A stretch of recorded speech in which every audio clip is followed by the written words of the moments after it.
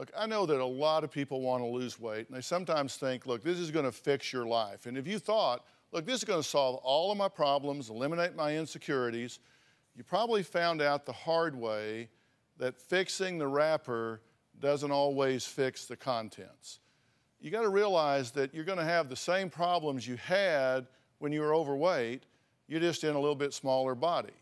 So you got to understand that while it's important to manage your weight, it's just as crucial that you manage the inside as well. So you really have to take some time while you're losing that weight to say, what's my internal dialogue? What am I really wrestling with in terms of my insecurities?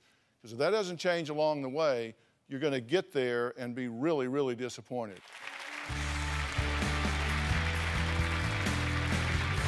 Ready to get real?